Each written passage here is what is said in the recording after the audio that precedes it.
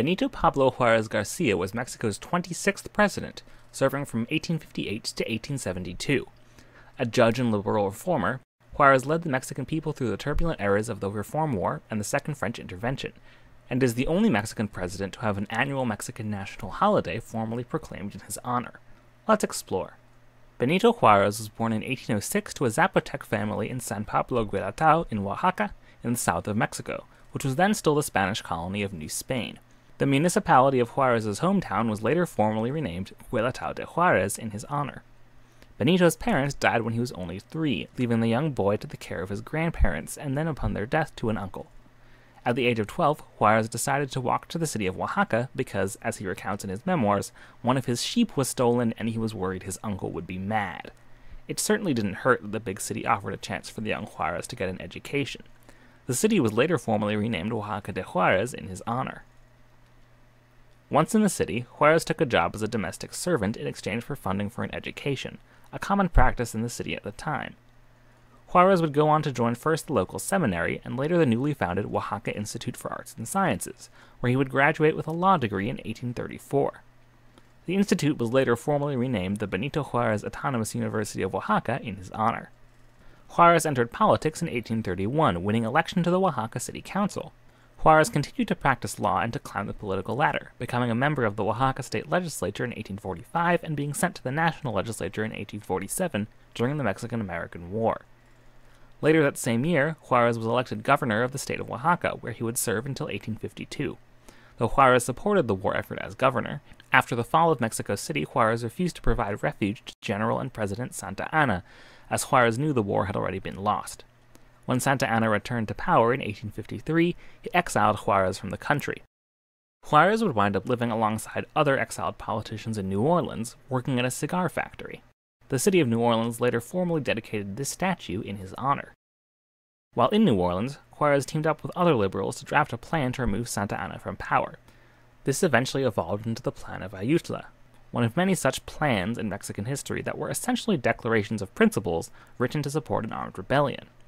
This rebellion succeeded, and Juárez's ally, Juan Alvarez, became interim president, followed by another liberal, Ignacio Comonfort, as president under the new Constitution of 1857. Comonfort appointed Juárez as president of the Supreme Court of Justice, a position that put Juárez next in line to become president of Mexico. As expected, Juárez was a central figure in this period known as La Reforma, the Reform. Most notably, Juárez helped draft a law declaring all citizens equal before the law and limiting the privileges of the army and the Catholic Church.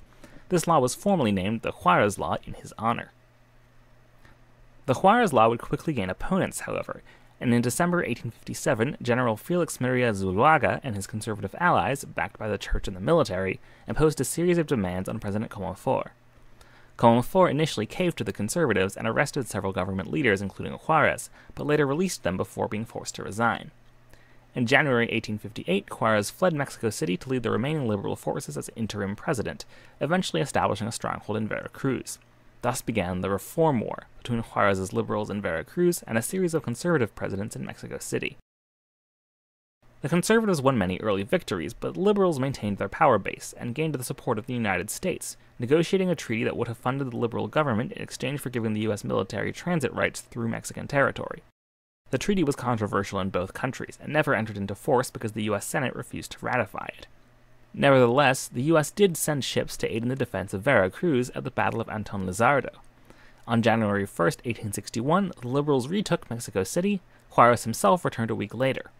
And though it wouldn't be built until the next century, the city's airport was later formally renamed the Benito Juárez International Airport in his honor.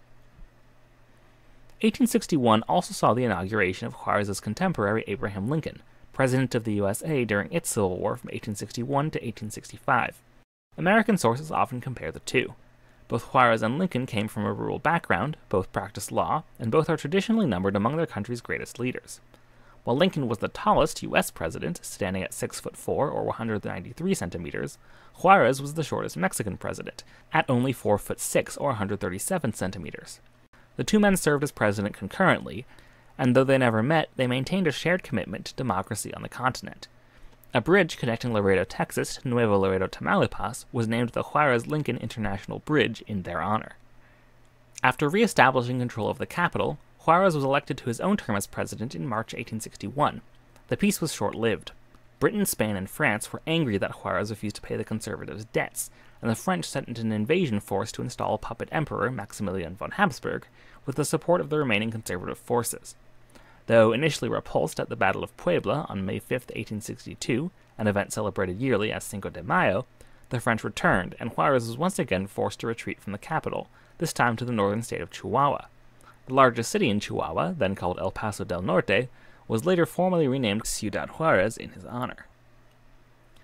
Maximilian proved surprisingly progressive for a puppet emperor, sharing power with the legislature and maintaining some of Juárez's reforms.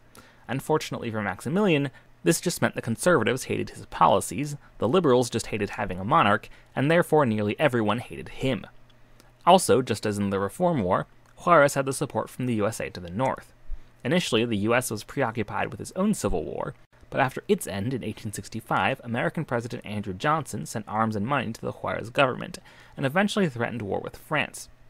The French forces supporting Maximilian began to withdraw in 1866, and by 1867, Emperor Maximilian was captured and executed, supposedly as retaliation for the imperial government's execution of Republican soldiers.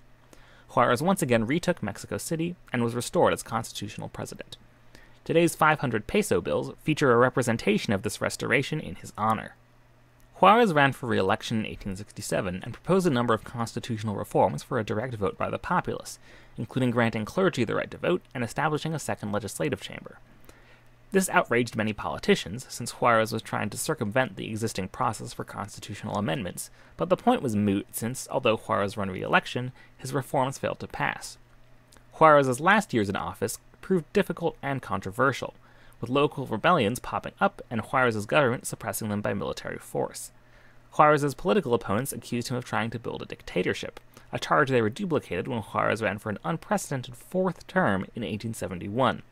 Although Juárez got the most votes, no candidate was able to win a majority, and the decision was sent to the legislature, which declared Juárez the victor over General Porfirio Díaz's no re-election campaign. Juárez continued his attempts to rule and reform Mexico, but after 14.5 years in office, his health failed him at last. Juárez died of heart failure on July 18, 1872, becoming the only Mexican president to die of natural causes while in office.